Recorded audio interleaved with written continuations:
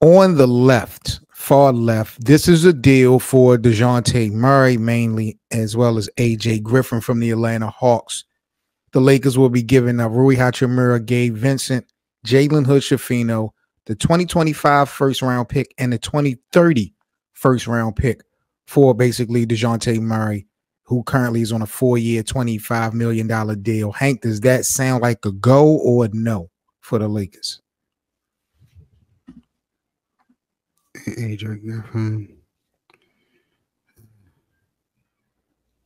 I mean, only person that I don't like giving up is Rui. But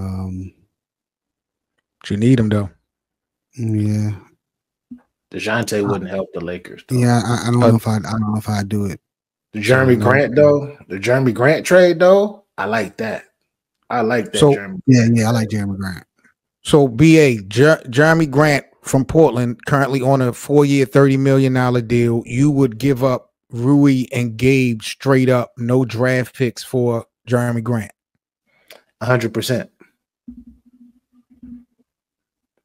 For what reason? I feel like he's better than Rui. He's going to be there longer, so I'll give him that. But is he better than Rui?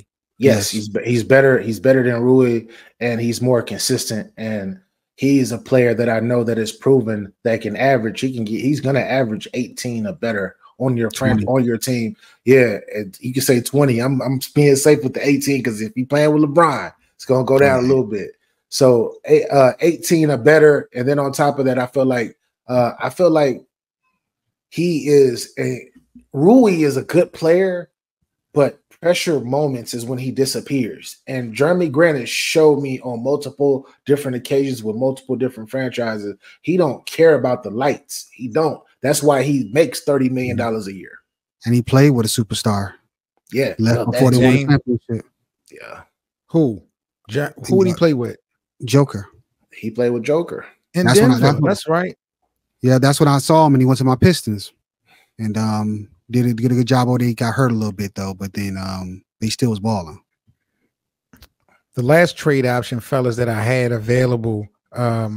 This is a trade between the Lakers and the Chicago Bulls, where we are again packaging Rui Hachimura, Gabe Vincent, Jalen Hood-Schifino, those 3 contracts, along this time with Jared Vanderbilt, the first round pick for 2025 and 2028. This is a full plate.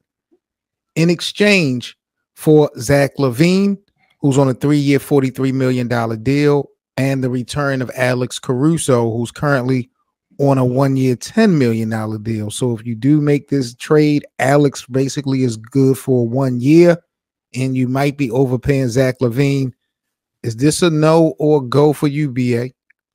No, because I don't trust Zach LaVine's health.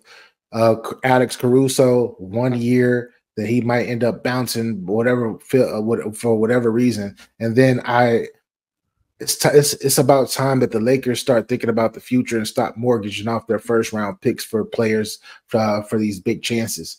They've been doing this since LeBron's been there, and it's one championship in 5 or 6 years. That's kind of crazy. It's good, but it's kind of crazy because they haven't been back since. So you're mortgaging the future for possibly maybe an attempt, because the Lakers are going to need more than Zach LaVine and Alex Caruso to win a championship.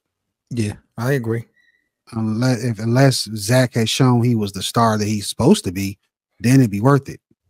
If he was Donovan Mitchell, heck yeah, do this deal. Oh, yeah. Donovan Mitchell. I would go with Donovan Mitchell over Zach LaVine any day, because I feel like he's way more proven, and he's been in the league a shorter time too than Zach LaVine, and has proven himself constantly each year in and year out. Are you giving up all of these, if you want to call it assets? Are you giving up Rui, Gabe, Jared, Jalen, and these 2 first-round picks for just Donovan Mitchell straight up? Are y'all willing to go that hard? No. I'm saying if you could swap out LaVine and have Mitchell there and with Caruso, heck yeah, do it. Yeah. How that happens? They ain't on the same team. No, I'm just saying, 3-way trade player, the type of player. That's what I'm saying. But I'm just saying. I mean, we talking. Well, as far as the reality though, like, okay, if y'all been high on wanting to get Donovan Mitchell, so you see, what would you be willing to give up for Donovan? I'm not trading Vanderbilt. I'm not giving away under no Vanderbilt circumstances. at all. He's too I know he hurt, but defensively, and he's starting his shooting is the shooting you see each season is getting better as well. So he can become a 3-and-D player one day, hopefully soon. And then the first round draft picks hurt the franchise. That hurts. I'm not giving up no first round draft picks right now. I'm sorry, I cannot. Even for Donovan Mitchell, salute to him, but I can't do it.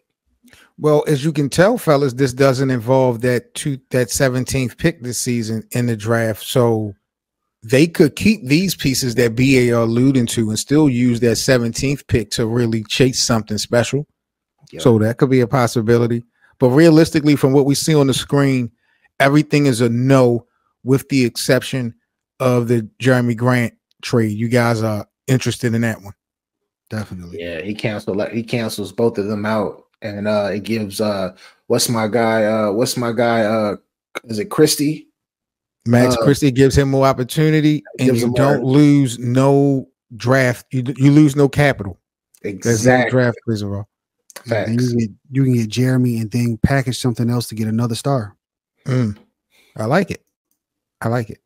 For the latest and greatest on your Los Angeles Lakers, make sure you subscribe to the channel. We're on the road to 1,000 subscribers, and we appreciate the support.